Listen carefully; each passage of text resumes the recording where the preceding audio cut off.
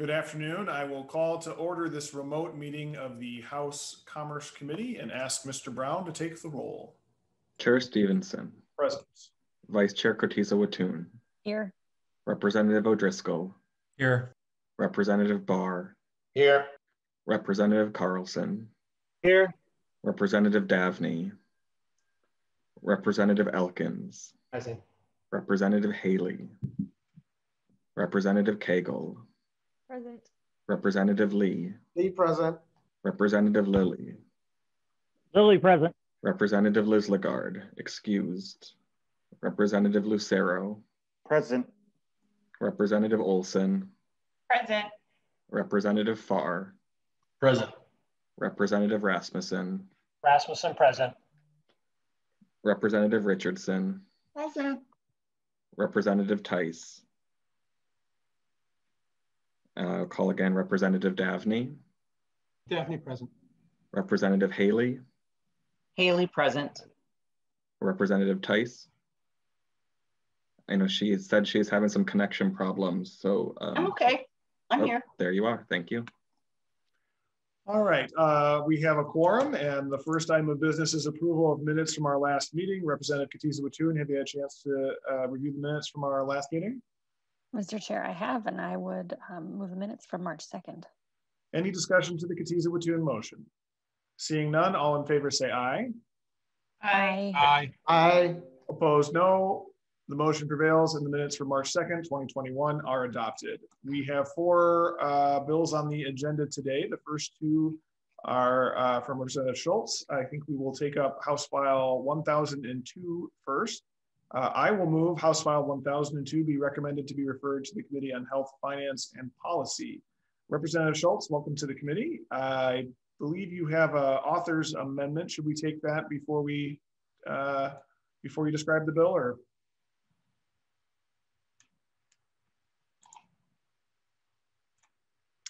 Do we have Representative Schultz? Maybe not. Okay, I will rescind my motion and we will do a different bill while we wait for Representative Schultz. Do we have Representative Bernardy? I'm seeing nodding. Are you there, Representative Bernardy?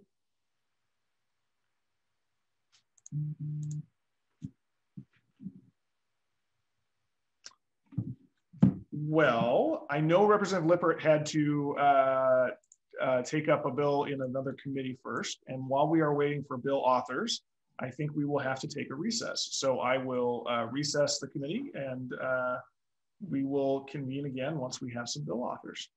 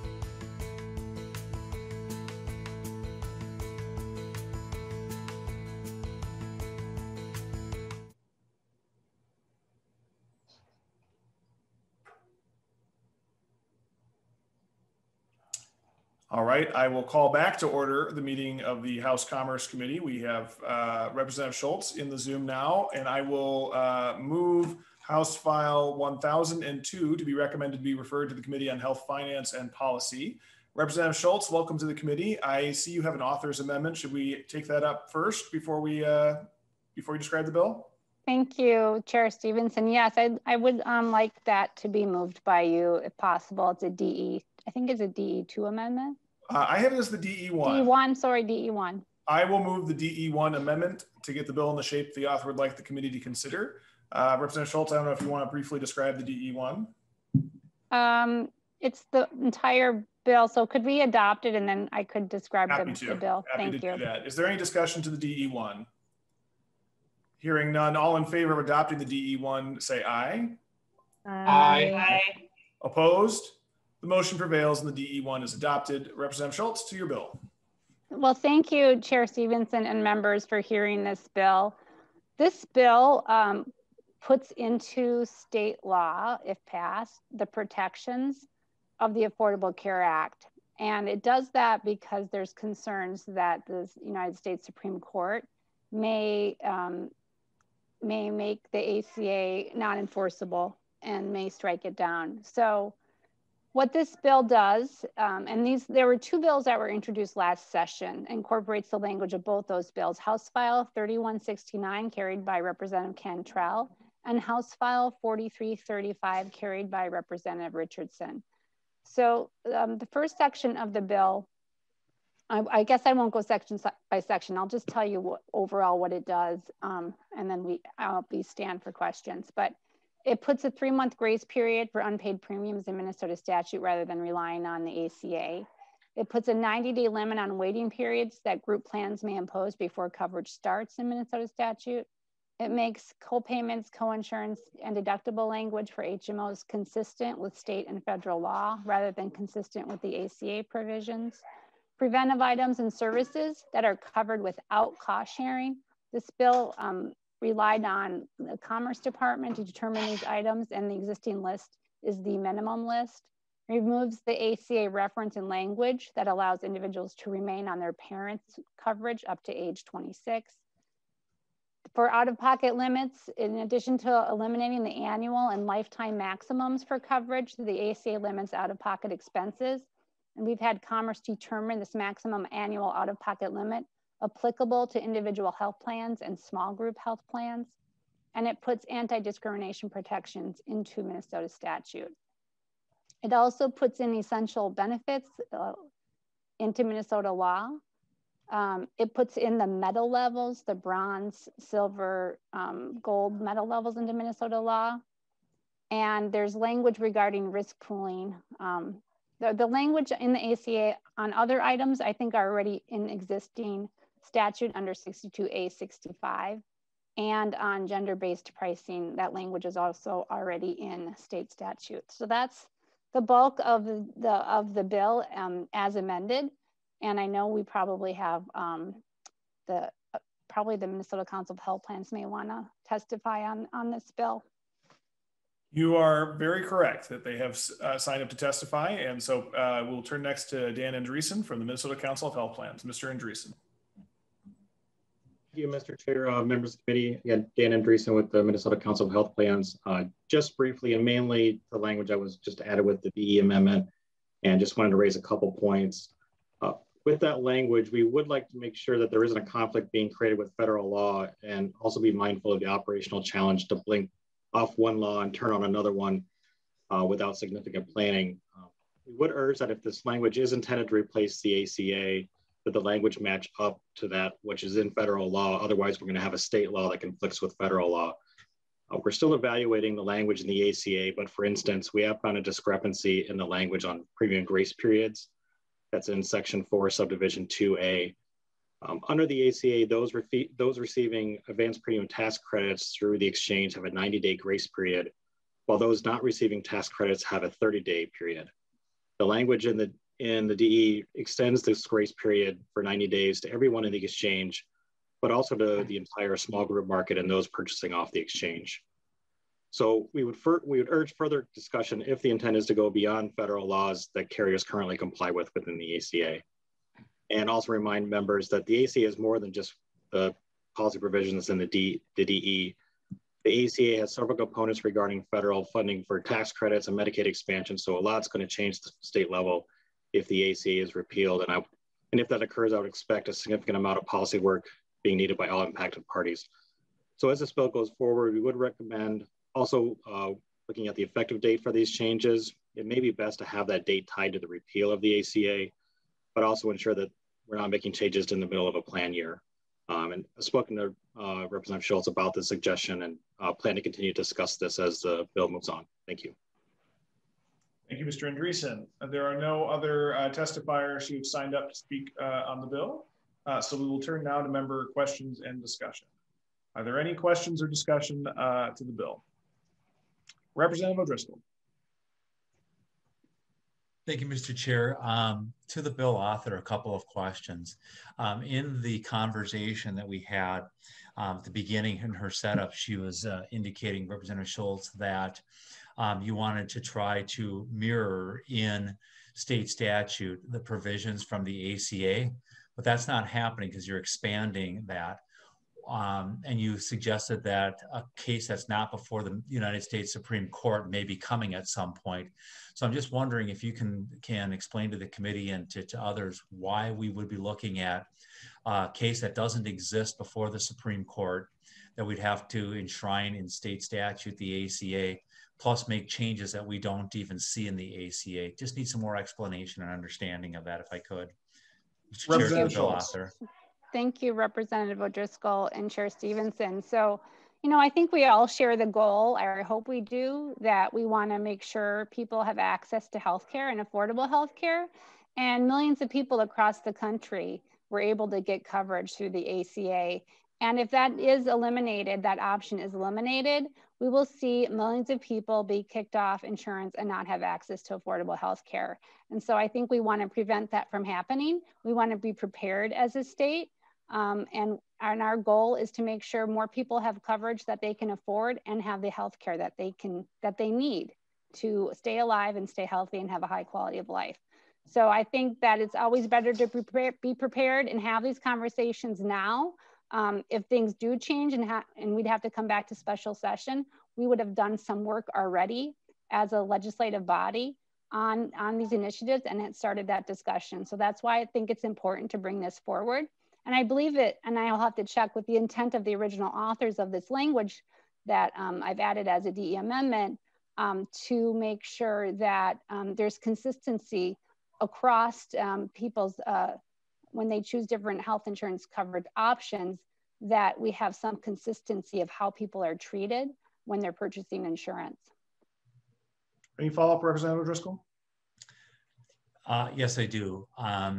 Mr. Chair, to the bill author again, can you discuss for me the timeline you believe that the Supreme Court might be taking this up? When you say to be prepared, again, with nothing pending, that could be 5, 7, 10 years out. Do you think that it might be a little bit in haste that we would be looking at doing something, particularly with President Obama's commitment to the ACA or Obamacare that he was also a part of? I'm just wondering if we're borrowing problems here. Well, I can't speculate. Thank you, Chair Stevenson. I can't speculate on the outcome of what's in front of the Supreme Court right now. And with the makeup changing of the Supreme Court, I don't know what that outcome will be. Now with the new Biden administration, there might only be a small probability that it gets repealed, but working with Mr. Andreessen and the other health plans through the council, we are thinking of offering language that suggests this will be effective if it is in fact repealed. And Representative Driscoll, maybe I missed something in the conversation here, and I apologize if that happened, but isn't it the case that there's a challenge to the ACA in the Supreme Court pending right now? Well, Mr. Chair, my questions were to the bill author, since she was the one that brought it up. I was hoping that she could enlighten me on that. I was not aware of any challenges that are pending in the courts right now. There might be. But I do have some additional follow-up questions for the bill author, if I might be permitted. Of course. To the bill author, can you speak to the 90-day grace period that you're talking about for non-payments and why that's not a part of the ACA that you're trying to replicate into state statute? And we want to put that into Minnesota statute. Well, thank you, Chair Stevenson and Representative O'Driscoll. I believe it's a 30-day requirement under the ACA, and this is to provide more continuity of coverage for that grace period. Representative O'Driscoll. Thank you, Mr. Chair. And Representative Schultz, to that point, I will just conclude my comments with this. If we're moving from a 30-day to a 90-day grace period, does that help people?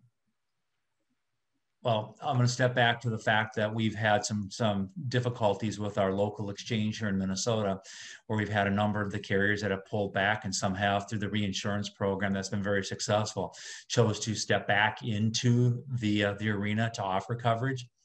Do you think that insurance companies having to pay claims for 90 days without receiving payment is going to incentivize them to want to stay in the exchange or to want to withdraw from the exchange if it moves from a 30 to a 90-day time period?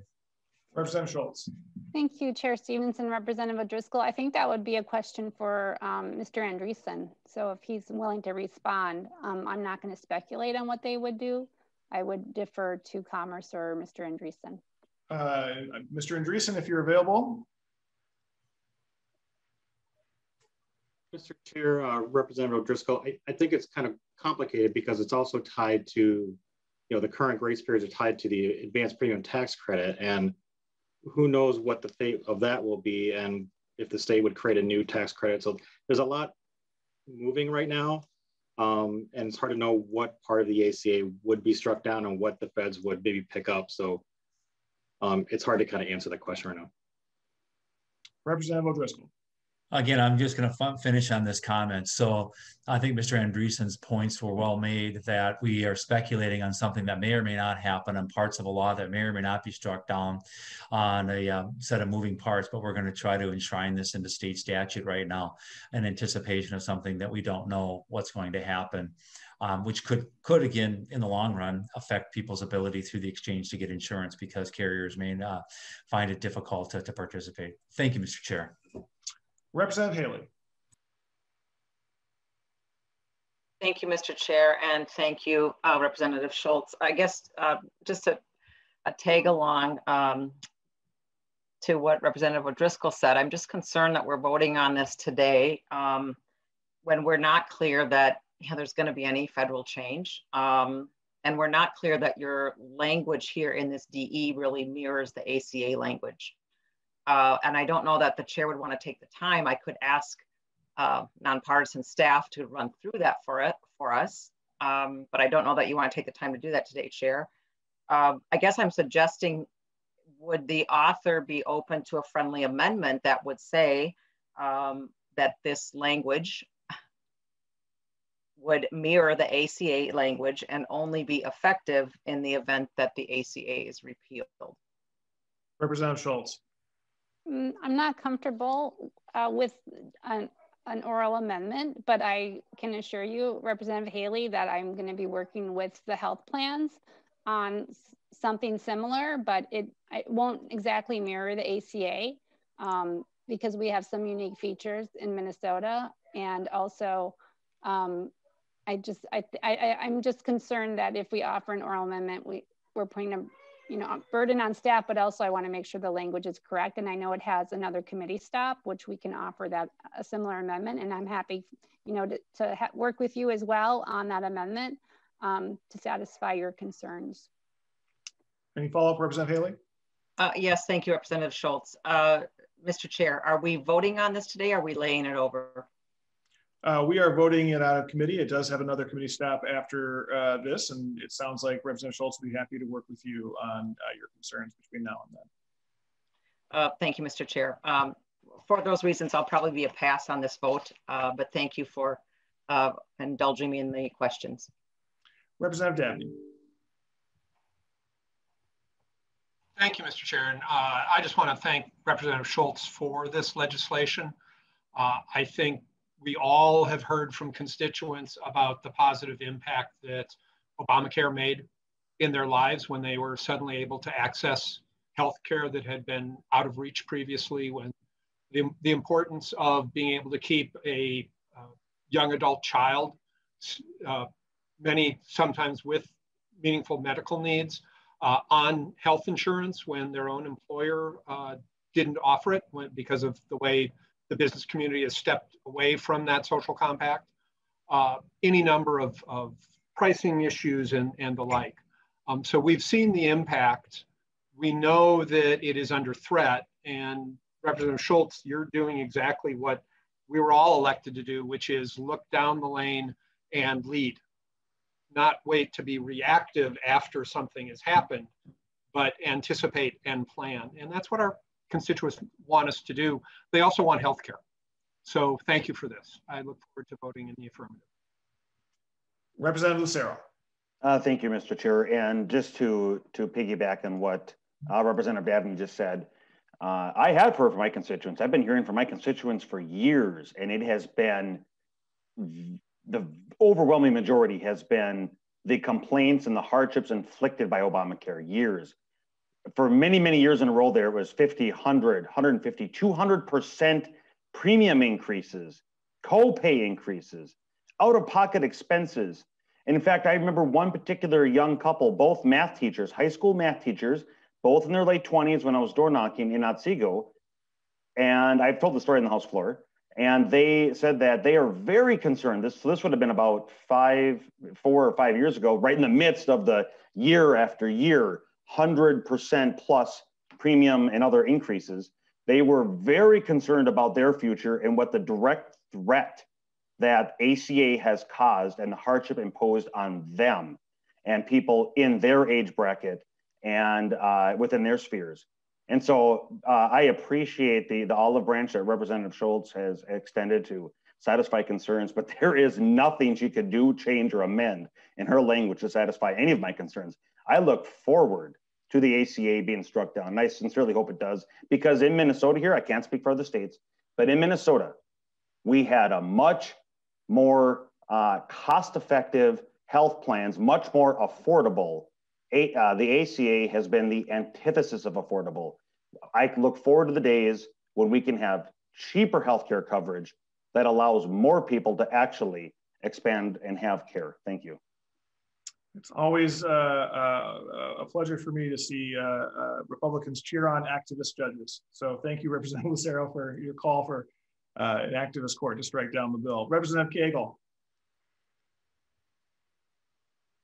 Thank you, Mr. Chair and members. I just wanted to kind of bring this back. I actually was not able to get healthcare prior to the Affordable Care Act, having 3 back surgeries before I was 30.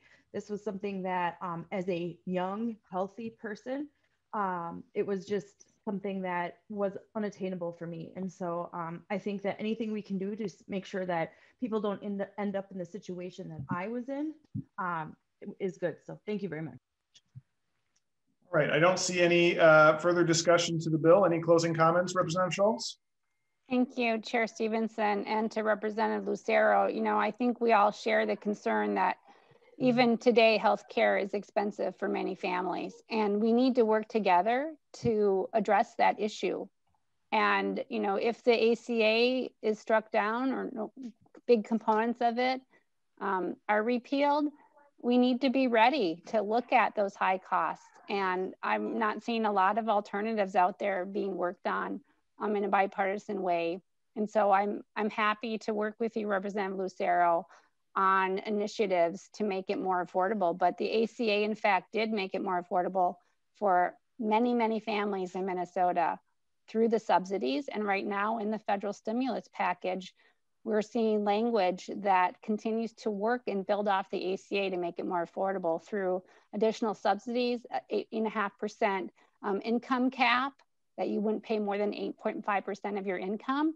And historically, families were paying before the ACA 30% of their income or more on their health insurance. So I'm looking forward to the passage of the stimulus package and the enactment of those additional subsidies and funding to families and to our state so we can do initiatives to make it healthcare and health insurance more affordable for people of our state. Thank you, Representative Schultz.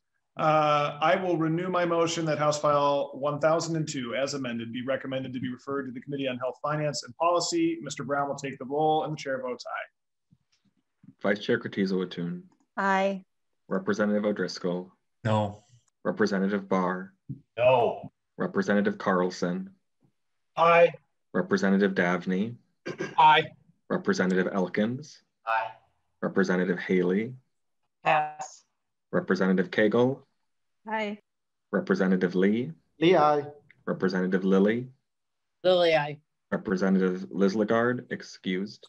Representative Lucero. No. Representative Olson. Aye. Representative Farr. No. Representative Rasmussen. Rasmussen, pass.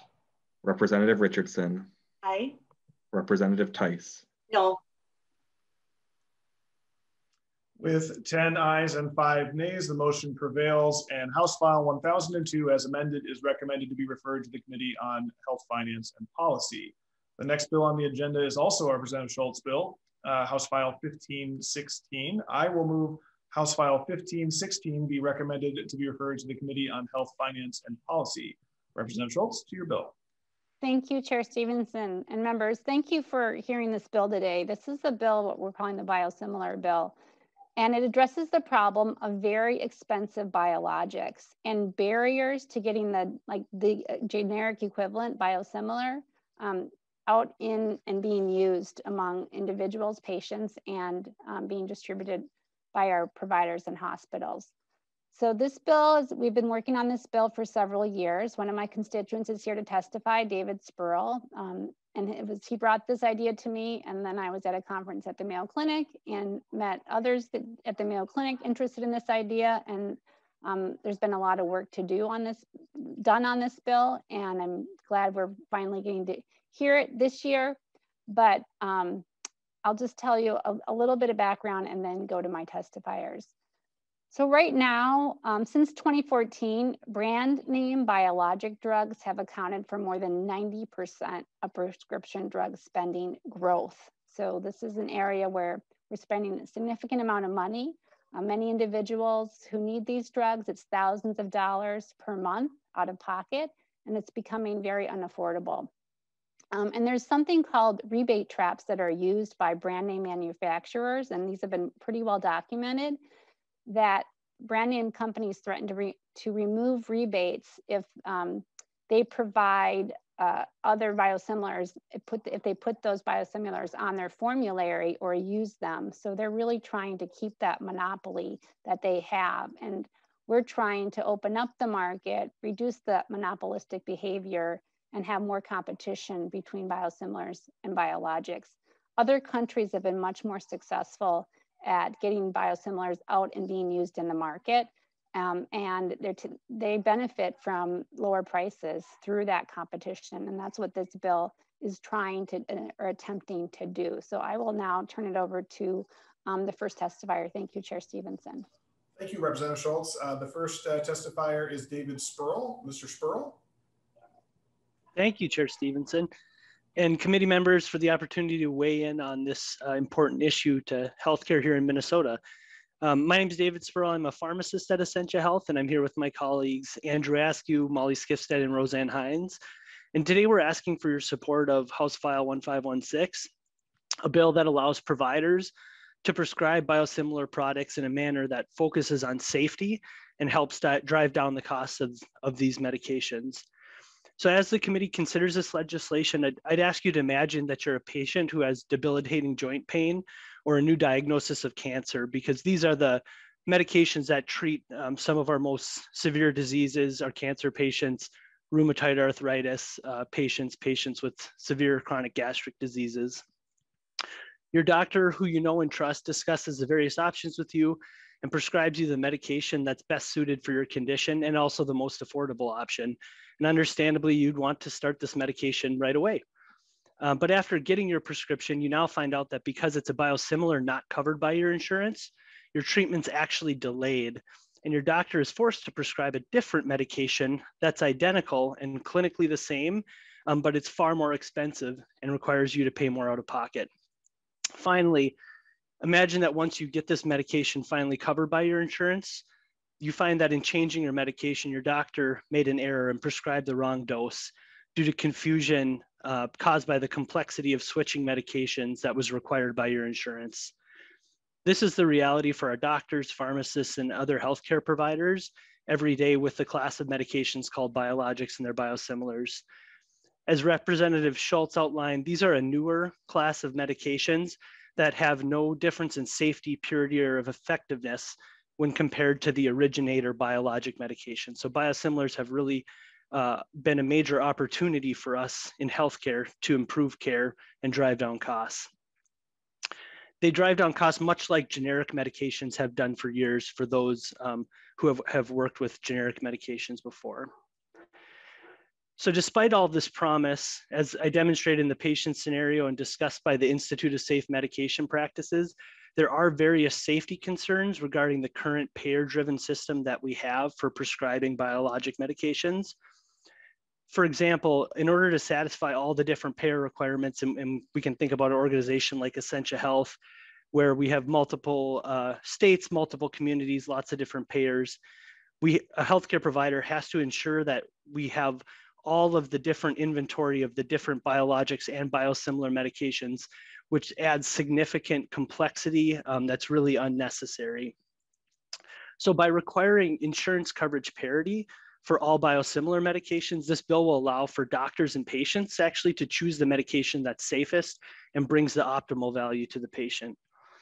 In addition to these safety implications, biological medications are the most significant cost driver of prescription drug spending in the United States, as Representative Schultz laid out. They've been cited to account for almost 40% of the total drug spending overall, so a huge chunk of this issue. The current system set up by medical and pharmacy benefit managers and the pharmaceutical industry brand manufacturers has limited the ability for patients to benefit from these new medications due to the rebate traps and other anti-competitive tactics. At Essentia Health, even through the stresses placed on us by the pandemic, we continue to work hard as an accountable care organization to provide high value, cost-effective care to our patients and really truly align with our patients around reducing the overall cost of their care.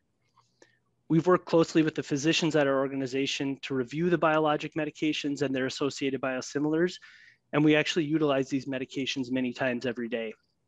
Unfortunately, due to the different payer restrictions, not all of our patients are able to utilize certain biosimilar medications and realize the savings associated with their use.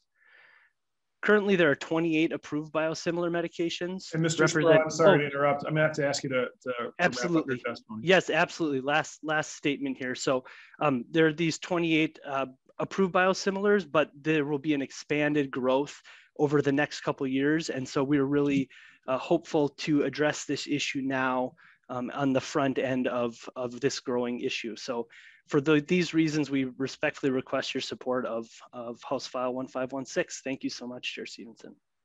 Thank you, Mr. Spurl. The next testifier is, apologies, Eric Tichy from Mayo. Yes, thank you for your time today, Chair Stevenson. I also want to thank Representative Schultz for her continued support for this important legislation. I do want to delve a little bit deeper into some of the sort of cost saving advantages of this legislation. This is an academic area of interest to myself, and I'm also a vice chair of supply chain management responsible for the pharmaceutical formulary for Mayo Clinic. So I have similar to Dr. Spurl, a lot of relevant firsthand experience. So biologic agents actually account for 14 of the top 25 highest expenditure drugs in the US. These cover conditions such as insulin, cancer, inflammatory conditions, and immunologic diseases. Many of these drugs have been on the market for multiple decades, and they've never faced competition until these biosimilars came on the market. And really, they're the most powerful tool that we have to control and reduce the cost of drugs in the US. The purpose of this legislation is really just to simplify and streamline the process so that, as Dr. Spurl mentioned, providers can quickly and efficiently and safely get these more cost-effective prescriptions to our patients. And I'd be happy to answer any questions that you have about this legislation. All right. Well, we will now move on to the public testimony period. The first person who signed up to testify is Judy Cook. Good afternoon, Mr. Chair and members of the committee. My name is Judy Cook with Cook Gerard Associates. On behalf of the Association for Accessible Medicines and the Biosimilar Council, we want to thank Representative Schultz for being a real champion for increased take-up of biosimilars in the marketplace as a way to provide significant cost savings on prescription drugs for Minnesotans. Biosimilars have saved Americans over $4.5 billion in the last 10 years, with $2.2 billion in 2019. Nationally, biosimilars are projected to save over $100 billion through 2024. We do have some questions about the bill language and want to make sure the legislation achieves the goals that will result in greater use of biosimilars and the savings it can provide. We appreciate working with the bill author and all the stakeholders who have talked about the benefits of biosimilars as this bill moves forward. I'm happy to answer any questions, and thank you. Thank you. And then our last testifier is Michelle Mack. Ms. Mack? Good afternoon, Chairman Stevenson and members of the committee.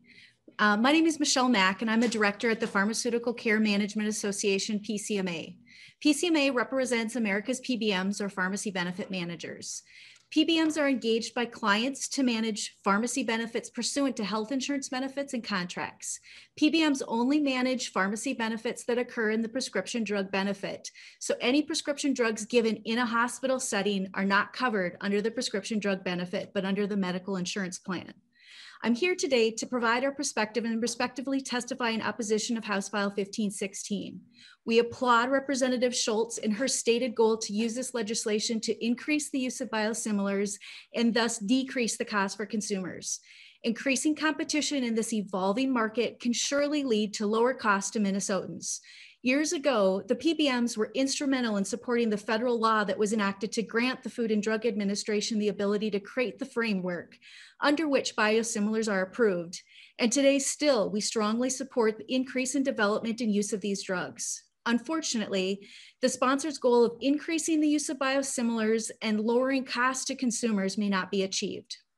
House File 1516 expressly limits PBM tools, such as formulary development and management specific to biosimilars, effectively hamstringing PBMs and plans where these tools are needed most. This bill creates an open formulary for these drugs, and this will only lead to increased costs because there will be no incentive for the manufacturers of these drugs to compete on price. In addition to our concerns that cost savings may not be the result of the legislation, we also have a few questions for the bill proponents, which are, there's no requirement that the health systems purchase these drugs at the lowest net cost. There has been discussion about this saving the patient money, but we don't see language in the bill that references this. And we question why the public healthcare programs and the state employee group insurance plan are exempted from this bill.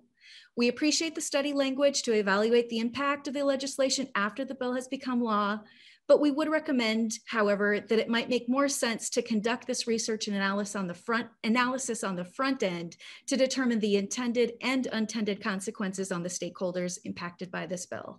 Thank you, and I appreciate the committee's time and attention to our concerns, and am available for questions. Thank you. With no further testifiers, we'll move to member discussion and questions. And I'll start by saying, Representative Schultz, I remember when you brought this bill to this committee last biennium, and I liked it then, and I like it now. I wonder, and as I recall, it passed with a very strong bipartisan vote out of committee. I wonder if you could talk about any differences between the version from last year and this year. Representative Schultz.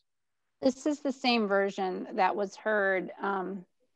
We amended it in your committee. So it's the bill that was amended in your committee, or in Commerce, sorry, and brought that bill forward here. And it does have bipartisan support in the House, and it's being chief authored by Senator Nelson in the Senate. And there seems to be a lot of bipartisan support. So I'm grateful that you've heard it and ready for questions. Great. Representative Haley. Thank you, Mr. Chair. You must have been reading my mind, Mr. Chair, because my question, I have a couple questions, but my first one was the same as yours, because I remember hearing this bill as well, Representative Schultz. I served on HHS Finance last session with you. And some of the concerns that I've heard from stakeholders on this bill are the same as last time. So I guess I'm trying to kind of figure out in my mind, why haven't some changes been made since your last version? And can you speak to that at all? Representative Schultz. Thank you, Representative Haley and Chair Stevenson.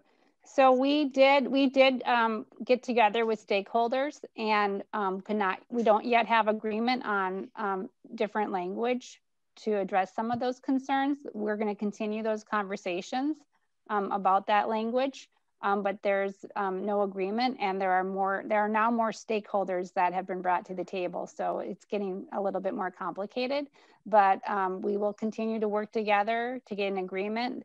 This bill may look different than the Senate bill, so I think we'll have time, if it goes to conference committee as a standalone bill, to continue that work. Any follow-up, Representative Haley? Thank you, Mr. Chair, and thank you, Representative Schultz. I appreciated hearing that there's still a work in progress here on some of these issues. My second question, curious as to why Minnesota Care and CGIP formularies and MA are excluded. I share your concern about high cost of pharmaceuticals and different ways that we can help all stakeholders and all constituents bring those costs down. So explain to me a little bit your decision of focusing this on the private market, but our public market doesn't have to abide by the same formulary rules. Representative Schultz. Thank you, Representative Haley, for that really good question. We do think that they will benefit if competition works as it should, and biosimilars drive the price down for the brand name biologics. And so we should see savings in our CGIP and public programs. But doing the fiscal note is very complicated if we include them initially, because of how the rebate structure works and the proprietary information that wouldn't be disclosed in the fiscal note. So for that reason, we are excluding them initially, and we added a rates or a study language into the bill to study their experience in CGIP and in our public programs compared to the experience in the commercial market, and then come back and make those changes if we need to the CGIP and include them in this bill if it passes. But initially, it's just because of the complexity of conducting a fiscal note with the rebate structure that exists. Representative Haley? Thank you, Mr. Chair. So Representative Schultz, just for constituents that may be watching, is it a fair statement to say the state programs benefit greatly from rebate structures as well? Representative Schultz. I don't know if it's the state or how the pass-through works. We're still learning, and the Senate bill is a little bit different. So we may see a different type of fiscal note from the Senate bill and learn from that. But right now I'm learning more about how the rebate structure and who actually benefits, because it varies between the fee-for-service part of the public program and the managed care component on who actually benefits. So to be determined, but I will let you know as soon as I find out and learn. Representative. Thank you, Representative Schultz. Thank you, Mr. Chair. No follow-up. All right. And seeing no further members seeking recognition, I'll ask Representative Schultz if she has any closing comments. I do not. I look forward to continue the work on the bill and for the next committee stop where we could have an amendment, and I'll keep the committee members posted. Thank you, Representative Schultz. I will renew my motion that House File 1516 be recommended to be referred to the Committee on Health, Finance, and Policy, and Mr. Brown will take the roll, and the chair votes aye. Vice Chair Katiza-Watun. Aye. Representative O'Driscoll. No. Representative Barr. No. Representative Carlson. Aye. Representative Davnie. Aye. Representative Elkins. Aye. Representative Haley. No. Representative Cagle. Representative Lee. Lee, aye. Representative Lilly. Lilly, aye. Representative Lucero. No. Representative Olson. Aye. Representative Farr. No. Representative Rasmussen. Rasmussen, no.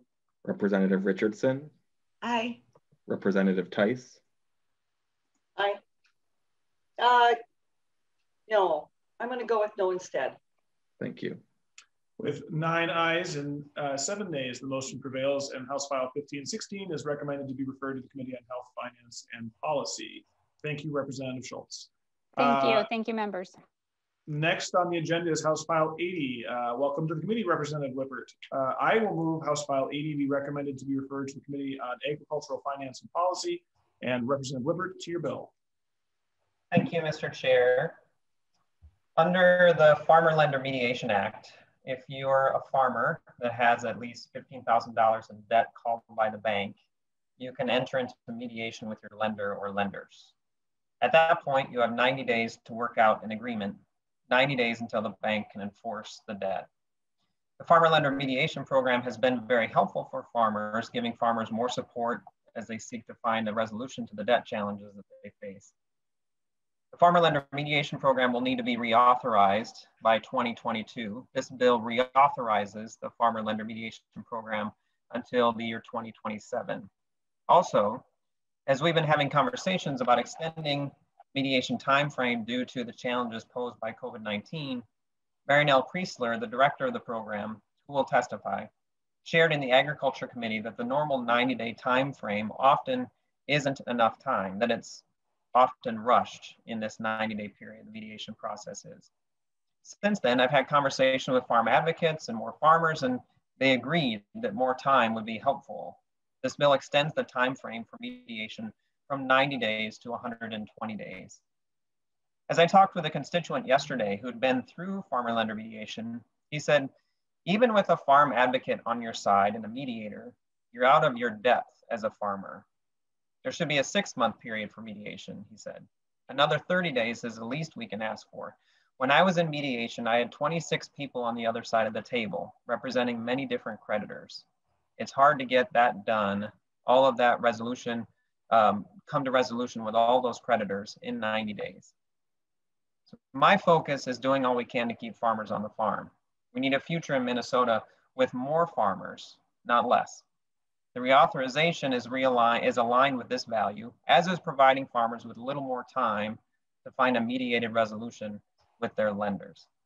At this time, I'll turn to our testifiers. And first on my list, at least, is Mary Nell Priestler.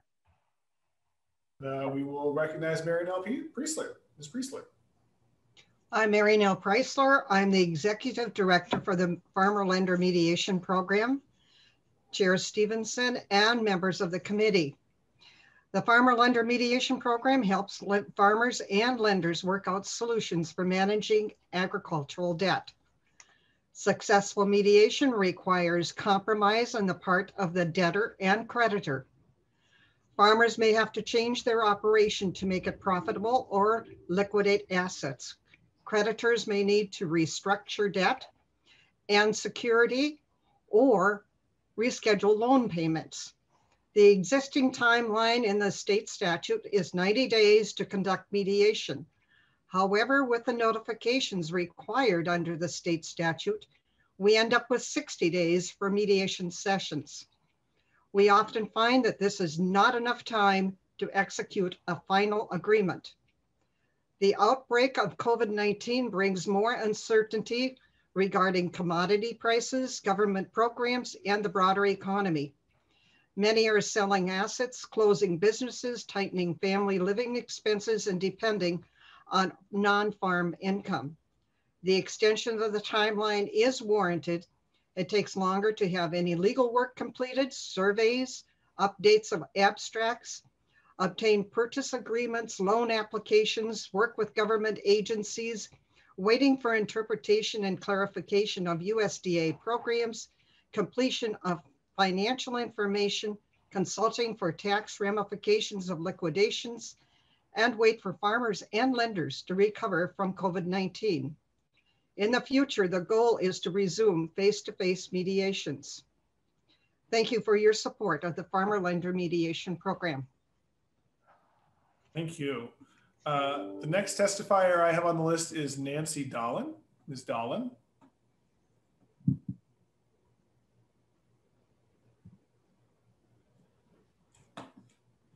Do we have Ms. Dolan? Maybe we'll move to the next one, and if Ms. Dolan's available, we can come back to her. The next testifier I have is Peter Ripka. Mr. Ripka. Thank you and good afternoon, everyone. My name is Peter Ripka, for the record. Thank you, Chair Stevenson and members of the committee for hearing me today.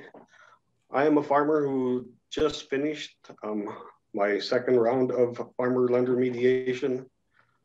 I also work with Minnesota Farmers Union now. I joined the MFU team after an injury that prevented me to continue my dairy operation.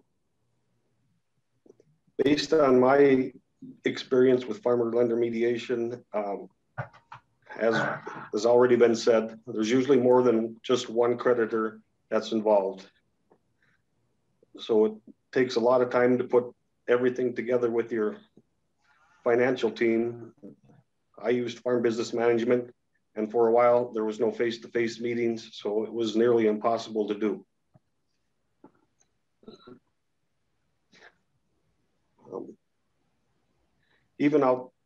Because outside the pandemic, the lenders are continually changing. When I first started farming, my lenders were local. And by the time I got done here, my local lender was headquartered in Iowa. So it was hard to get definite answers. Even though you were talking to somebody local, they had to turn around and get an answer from somewhere else. It's not similar to what happened in the 80s, where most of it was local. And finally, it's important to extend this timeline. My first mediation was actually last year when the timeline got extended, which worked and was beneficial to both parties to work through that situation. It's hard to get all that paperwork done in a month and then get back and forth. And then my last mediation session, I was working with a large corporate lender, and they used a third party to do their mediation. And so there again, we would sit down with mediation, and then they had to go back to the lender and get their questions answered to see if our solution would be doable for them. So if you could support the farmer lender mediation extension, that Representative Lippert in Lippert's bill. And if you have any questions, I'd be happy to answer them. Thank you. Thank you, Mr. Ripka. I appreciate it. I'm going to try Ms. Dolan again. Ms. Dolan, are you there? Can you hear me? I sure can. Thank you, Chair Stevenson, members of the committee. My name is Nancy Deline. I am testifying as a farmer who has used the farmer lender mediation program in the past. My husband at the time became severely depressed after hearing the prices of commodities remaining low. As the lawyer's position was one that only one person in the marriage needed a legal notice, I lost valuable time. Finally, a young staff person called me at work and shared the situation I was in. The period to file for mediation was almost up, and he sent the notice to an alternative address for me so I could see the situation. I immediately filed for mediation. I had to get a doctor's note for a leave of absence from work to deal with the situation. A new high-risk case manager from our lender told me they could take everything in our household, possessions and all, and I would have opportunity to buy those things back as well as pay storage costs. I had really misunderstood his role in our case. That week I lost 20 pounds. Mediation helped slow that process. At the mediation table, the lenders had to show their stuff. There were many lawyers, none of whom were local people. 2 large loans given to us were executed by field staff. The documents revealed my signature was not obtained by me. It was allowed to be done by my husband in the presence of those staff. They didn't want to bother me 8 miles away in town at my job to get my signature. That week, I really did lose most of my hair. My husband was no longer functional. I filed in family court and tried to take control of this situation, but the calendaring at the local courthouse could not sync with the mediation schedule. Another staff told me not to talk about our situation for fear if we had other lenders, they too would take legal action. To the best of my knowledge, we had missed one farm payment. We had very few other lenders and those debts were small and I made those payments. I doubt very much you will see people actively involved in or just fresh out of mediation testify for these reasons. 2 machinery dealers picked up our good tractor and hay buying, effectively closing a revenue source for me. They decided to be proactive as mediation was starting. There was equity in the machinery, and from what I could see, payments were up to date. It was springtime. I spray painted our name on the remaining machinery as I could not be home to guard the farm. My leave from work was not yet granted. The lawyers in my area were not skilled to be taking on the corporate lawyers whose sole job was asset protection and acquisition. It was a very obvious power imbalance in mediation. There are a number of legal people, myself, and the mediator. The calendar was not helpful, but at least mediation gave me a little space to do a few things for my family. When finally I said at a final mediation meeting, "You have my farm and home," one corporate lender replied, "Yes, we do." I asked people to help me move as I did not have money to buy my possessions back. The attorneys also made it clear they could take any asset that they found my name on. So I immediately told my aging parents to take my name and my kids' names off their will, which they did. And we moved and our life was gone. After the mediation was complete, one corporation who had not followed their own programs for loans sent me certified mail wanting me to sign documents where I would agree to never sue them nor my heirs. I never received a settlement statement, but certainly our case improved the corporation's bottom line. We had plenty of equity. I never signed those documents. Please, I implore you to continue the mediation program. Please extend the number of days for mediation. I was grateful I had it so I could save some of what our family had, but I will stand for any question you would like to ask at this time.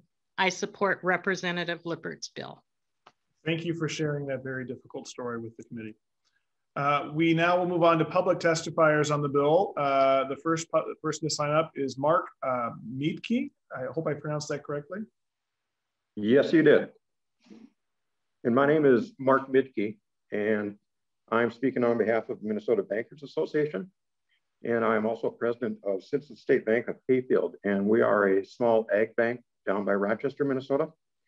And I've been here long enough now that I also went through the farm crisis of the 80s when the mediation program started in that real crisis. And I'd just like to say that we encounter all sorts of different issues with our customers over time. And we always work with those people. It takes for years before the problem really gets to the point where if we can't work something out where we need to go to mediation. And then if we do go to mediation and get something resolved, that's great. If we're getting something resolved and it comes to the end, we continue to work with that customer because those people are our neighbors. It's people we want to see continue in business. If something can't be resolved and it has to go into a liquidation, then that liquidation process in the case of real estate can take another year and a half. So through this whole process, by the time we start thinking there's an issue here, it can take 2 years before any collection is really done if it's involving real estate. And so I served on the task force in 2016 when we talked about extending mediation again. And the reason we had to do that is because in order to extend mediation, you have to declare a farm emergency. Otherwise the bill is not constitutionally legal. So an emergency has to be declared in farming every 5 years or however long it gets extended. And so that's the reason that it needs to be considered again. And I would really recommend that instead of just rushing through another extension, I really think you should form another committee and consider all of the options we've got available. If just talking about this isn't resolving the problem, maybe we need to look at some other options rather than just extending it, because it just costs the customer more money the longer this goes. And maybe there's some better options to be looked at rather than extending it, because we know what the problems are coming up. And so when we get into that 60-day period, we already know the issues, we've talked about them.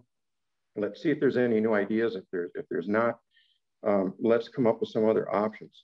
The other thing that's happened now since the COVID crisis came in, and technology has made it so that people can get together on a more regular basis instead of trying to plan traveling. They're actually able to plan more meetings because of technology. We can just do it over the phone. And so that has really helped this whole process along. And so I guess maybe the state needs a little more technology as well. If that isn't an issue there, maybe we need to look at putting more money into that program. So those are just some of the issues I'd like you guys to consider, to maybe not rush into this right now. We've got another year to go yet, and we can form another committee, take a look at all the options, and then come back to it next year. Thank you for your consideration. Thank you. Our last testifier is Brad Bruvort.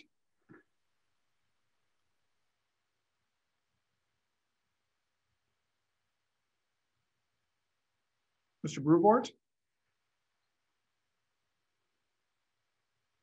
I can see you, but you're still muted, sir. There you are. Good afternoon. Thank you, Chair Stevenson and members of the committee. Thank you for the opportunity to testify with concerns on House File 80. My name is Brad Bruxfort, and I am Vice President of First State Bank Southwest in Minnesota, representing the independent community bankers of Minnesota today. I have been a community banker since 1992.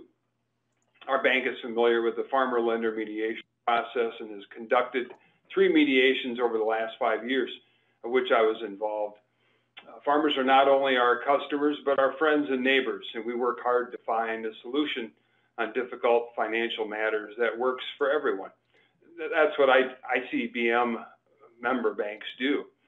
When concerns regarding the farmer lender mediation program have arisen in the past, the legislature exercised caution and put together a task force of stakeholders in 2016 to discuss these matters.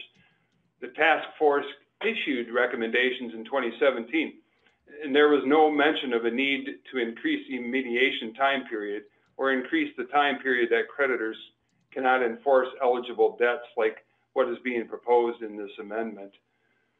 The biggest challenges with the mediation process concern time and accountability. While we are not opposed to working through the process of loan workouts, we believe that extending the time period of mediations will delay a solution from being reached, which may negatively affect the farmer. Longer mediation periods also tie up community banks' assets, preventing us from getting resources to struggling businesses and individuals that need them. The additional time allowed only softens the urgency of the situation that in some cases is the only thing that prompts the borrower to take action. My experience has been that if all parties are working in good faith, the mediation period can be extended as needed to accomplish the joint goals of the lender and the borrower. If there is further desire to look at the length of mediation periods or the period of time that creditors cannot enforce debts, we encourage legislators to pause and pull together stakeholders to study the data to see if such sweeping changes are necessary.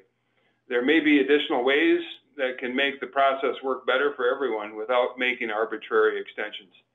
Thank you for your time, and I'm happy to answer any questions. Thank you, and I apologize for my mispronunciation of your name as well. I'm really striking out on name pronunciations today. We are going to move to member discussion. At this point, I do want to note it's 7 minutes past the hour, and we want to be cognizant of our time. We have one more bill we will get through today, so we're going to do about 5 or 10 minutes of discussion here and then move to vote. Representative Farr. Thank you, Mr. Chair. And at the risk of sounding too much like Representative Lucero, I want to tell the committee that I've taught farm business management and I'm currently an ag lender, and so I've sat on both sides of the table during lender mediation, and I've been involved in commercial mediation as well, and interestingly enough, those have lasted 1 day. 1 day. So when we've done those, it's a much shorter time frame. So again, if the farm doesn't do well, the bank doesn't do well. So the bank has a vested interest in making sure that the farm does well. And this isn't the first time that the farm has heard that there are issues here. So I have concerns with extending the timeline. As one of the lenders had mentioned, often the farm is in a position where it's losing equity by the week, and so we need to get that get a plan in place to fix that. We also have the ability, when both sides agree and things are going well, to extend that, and I've done that as well. So that the mechanism is in place to extend mediation when it's necessary. So again, the time is not necessarily on your side, and I think we've got another year to look at this. I think there's some things that we could look at to improve the process. I would just recommend that we table this for a year and take a look at it. We don't need to make a change today. So with that, I will yield, Mr. Chair. Thank you, Representative Farr. Representative Haley. Thank you, Mr. Chair. And I think my question is for Mary Priestler.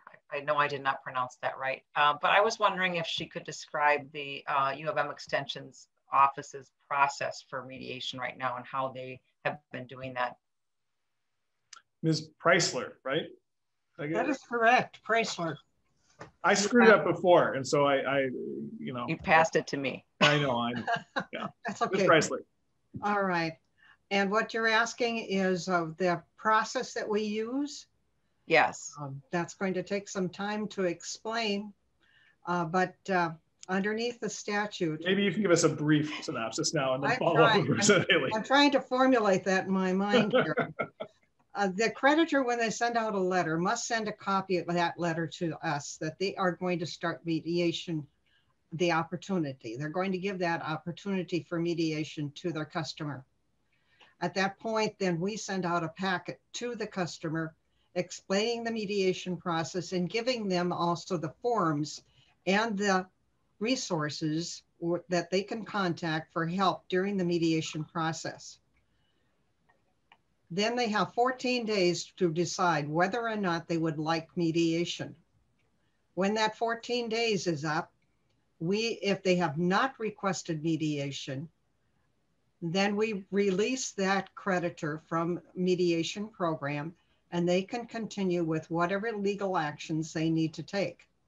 If they request mediation, then at that point starts our selection of a mediator, gathering the financial information, setting up the meeting dates, getting everything coordinated so that we can have a fruitful session. Within 2 weeks of receiving that request for mediation, we like to hold an orientation session. At that point, we will find what kind of financial information are we lacking. Many times it's a lot.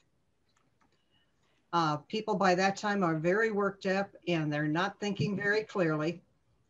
And so we work and strive very hard to provide a financial person or a farm advocate or farm business management to help them to put together the financial information. Within 30 days of requesting mediation, we are required under state statute to hold the initial session. At that time, all of the creditors that they have listed for mediation are invited to come. And so we may have one creditor, we've had over 200 creditors. Ms. Priestler, can I ask you, it sounds like do you have a brief follow-up and then I do, and and I know you wanted to move on. Are any of these meetings in person? This sounds complicated, and as I heard the other testifier, a very emotional and difficult process for many farmers. Are you meeting in person with them, or is this all done over the phone? Ms. Priestler. Chairman, at this point, we are doing only on conference calls. There have been a few Zoom meetings, but we're finding that a lot of people don't have the the capacity to have a Zoom meeting. They don't have the internet that they need or the connections that they need. Under the University of Minnesota policy, we are asked not to have any face-to-face meetings, and that is until June 30th, unless they revise their policy. So that leaves us only with the conference calls. Okay, and we're gonna have to, I'm gonna have to, Reverend Haley, if you have a brief comment, but then I need to move on to Representative Driscoll. My only comment is it appears to me that that might be part of the problem, is that people aren't allowed to meet in person to handle this complicated process at a difficult time in their lives. Thank you, Mr. Chair, and thank you, Ms. Preisler. Thank you, Representative Haley. Representative O'Driscoll. Mr. Chair, I was wondering if Representative Farr could yield a couple questions. Representative O'Driscoll, if you have, we'll give you one question. We are running low on time here. What's your question for Representative Farr? Well, I'll make it a multiple part question to get my money's worth out of it, Mr. Chair. No, come on now. Well, I'm trying to get to an answer on this. What we have not heard, Mr. Chair, and I think that Representative Farr can shed some light on this, is mediation is not the first step. Mediation is a step. And my experience in the industry, and I would again like Mr. Representative Farr's comments on this, they, I'm assuming, get in contact with their customers, people who help keep their financial institution running and afloat, and try to work out things prior to going to mediation. Mediation is something I think that is used when the parties are not able to get together and work it through themselves, sort of a counseling session, and it's a one and done as an attempt to try to get things taken care of, much like is done with labor negotiations if the two parties are unable to come to an agreement. I was wondering if Representative Farr could maybe comment a little bit on his experience with that. Representative Farr, any brief comments? Yeah, no, so correct. It's always a last resort, right? In my experience, I've talked to that customer over and over and over again, and we've tried to come to some agreement. And so it's a third party that can help us get to a solution and find the best solution for the farm. Thank you, Representative Farr. Representative Lippert, do you have any closing comments? Thank you, Mr. Chair. Yes, I do. I mean, I think we heard from previous testifiers that the lending landscape has changed pretty significantly. That it used to be that farmers were dealing with one lender, community lender, who was indeed a friend and a neighbor.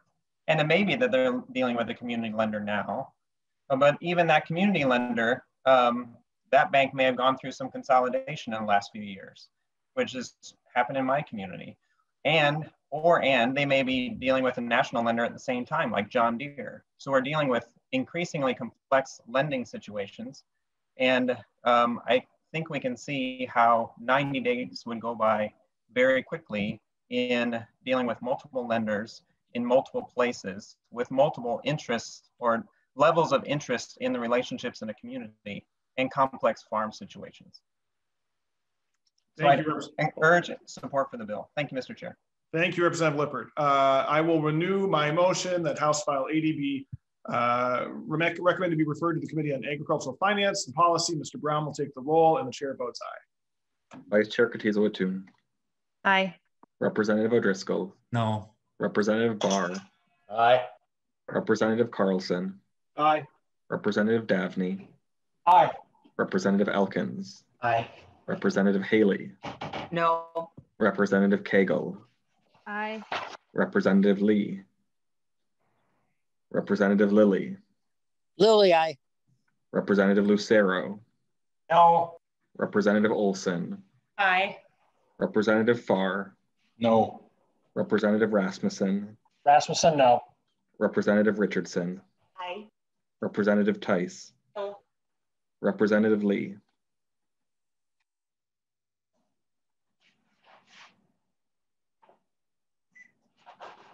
With 10 ayes and 6 nays, the motion prevails, and House File 80 is recommended to be referred to the Committee on Agricultural Finance and Policy. Thank you, Representative Lippert. Our last bill on the agenda today is House File 112. Representative Bernardy, welcome to the committee. I will move that House File 112 be recommended to be placed on the General Register. Representative Bernardy, to your bill. Chair and members of the committee, this bill before you, House File 112, accomplishes two goals. First, it requires people who own manufactured home parks to tell the park's residents, homeowners, if they're planning to sell. Second, it gives homeowners 60 days to put together an offer to buy the park. That's it. It doesn't require homeowners, park owners to sell to the homeowners. It simply makes homeowners aware that the land their homes sit on is on the market and provides a short time frame for those homeowners to develop a bid for the park owner's consideration. If the park owner rejects the homeowner's bid, they let the homeowners know within 5 days. If the park owner accepts the homeowner's bid, the property must continue to be affordable housing for at least the next 50 years. Although manufactured home parks are affordable places to live, the affordability comes with significant risk. Park residents own their homes, but not the land under their home. The bill offers owners of these homes the opportunity to join with at least 51% of their fellow homeowners, put an offer in on the land that's for sale. There are currently 900 manufactured home parks across the state, and there are more than 180,000 Minnesotans who live there and call it home. Just over 9 of those communities are owned by residents, representing 700 home sites. Increasingly, parks are bought up by out-of-state investors. Representative Bernardy, you are muted, and we are running a little light on time. So if you could wrap up your introduction. I see multiple members who have questions. Did I just get muted or the whole time? You just got muted a second ago. Thank goodness. Well, okay, so so a lot are being sold to out-of-state investors. I'd like to underscore the most important things to understand about this bill. The bill does not force a landowner to sell to the residents. That exclusive right remains to the landowner, and the bill does not lower the potential sale of the park. The bill at its core is simply replacing Minnesota's current sale notice requirement, which is not working, with one that will work. The current notice requirement only applies in instances where property is publicly listed for sale, but the vast majority of parts sold are never sold. So with that, House File 12 simply gives homeowners the opportunity to put in an offer to buy the land where they live. It's an opportunity for these families and individuals to remain connected to their schools, jobs, and neighborhood. Thank you, Mr. Chair. Okay, we will move now to testifiers. And in the interest of time, I'll ask each testifier to limit their comments to 1 minute, 60 seconds. So the first testifier is Natividad Seafield. Ms. Seafield.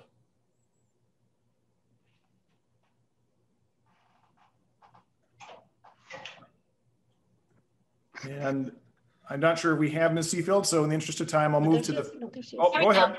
I'm sorry. Thank you, Representative Stevenson and members of the committee. My name is Natividad Seafield. I own a home in the city of Fridley in Park Plaza Cooperative, a manufactured home community. Our cooperative is home to 83 families and 2 new babies on the way. I am fortunate to live in one of Minnesota's 9 resident-owned manufactured home communities. Park Plaza became a resident-owned community on February 15, 2011, 10 years ago last month. And I serve as the current president of the board of directors for Park Plaza Cooperative. Before 2011, I had lived with the same uncertainty that 45,000 Minnesota families face every day. Is this the day I receive the notice that I have to move because the park is being closed? Is this the day my family finds out if they are forced to leave our home, job, friends, and family? Or will it be like so many other days, a day where my neighbors and I keep asking for repairs and improvements that never happen, a day where the community rules are unfairly applied, a day when rent gets raised on a whim? But not in our community. I do not fear losing my home. My neighbors and I make improvements to our homes. We know it's an investment, and we won't lose it because someone outside our community decided to sell the land. Okay, thank you, Ms. Seafield. I'm sorry, but we have to be strict on time right now in order to make it through. The next testifier is Mr. Mark Brunner. Mr. Brunner.